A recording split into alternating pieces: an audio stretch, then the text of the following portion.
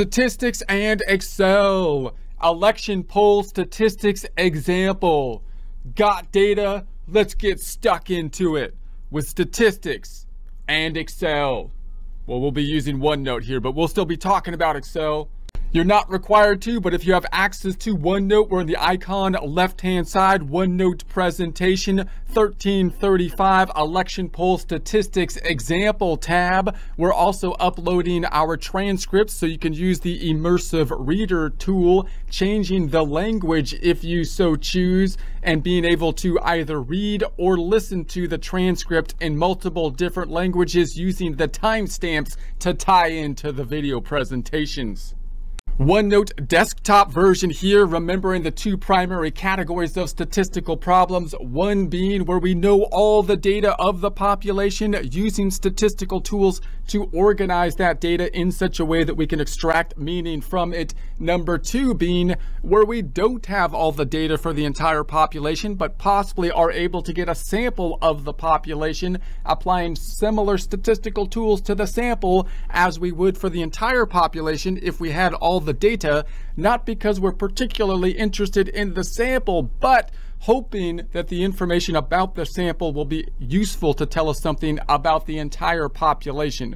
Now, it's useful oftentimes when we're practicing statistics to use a situation where we already know the information about the entire population so that when we can then take samples of it and test whether or not the samples actually do tell us something that we can infer to the entire population, so that we can then apply those same statistical tools in cases where we don't know the entire population, and we can then take the samples and we can come up with tools to see how confident we can be about those samples. So we're just kind of exploring those concepts at this time. In prior presentations, we did it with an entire population of heights, taking a sample of the population of heights to see how close the sample relates to the results for the entire population of data.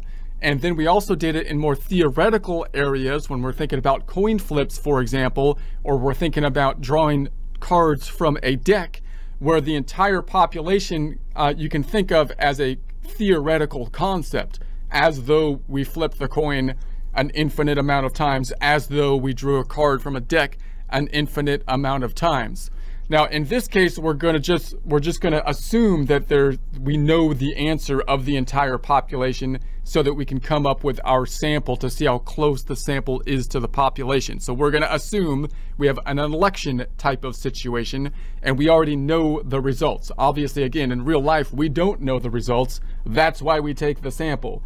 But when we're doing our statistical testing and thinking about the tools we're using, again, it's useful for us to think about a situation where we're going to say, I know the result for the entire population already, and that's going to be 60% of the population is for candidate A. And so now we're going to think about taking, how can we simulate a sample to see how close the sample would be to the actual result of the 60%. We want to do this to think about our sampling method statistically, as well as think about how we might structure a problem like this using our tools in Excel. So if we use our tools in Excel, we might say, if we were to take a random sample, because we're just saying it's 60%, then we could structure our random function again. So now we're using our random function again, but now we're going to say that it's random between 1 and 100. And so if we drew a random group of people and they said they were for candidate A, and we're assuming that the actual population would be 60% for candidate A and 40% non-candidate A, right? Something other than candidate A. Then we can use this and say, well, if the result of our random draw between 1 and 100 comes between below 60 or below, then that would be like similar to as though the candidate is for candidate A. So I can basically make a random sample like this. We can use our generator tools and say, I'm going to say this is a random draw between 1 and 100.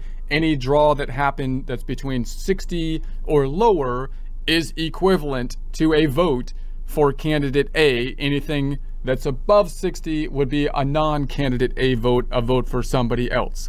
And of course we can copy this down. So now we've got our sample of this person is below 60, 60 or below, therefore vote for candidate A. This one's above 60, therefore vote not for candidate A. This one's below 60, therefore it's a vote for candidate A. This one's above 60. See, so we have our random people that we can basically apply this to a yes or no kind of equivalence to candidate A. So we can structure our tools in Excel, and we can copy this over because this is an easy formula to copy, and we can run a test like this quite easily to try to get an understanding of what the results of this would be. So now we've got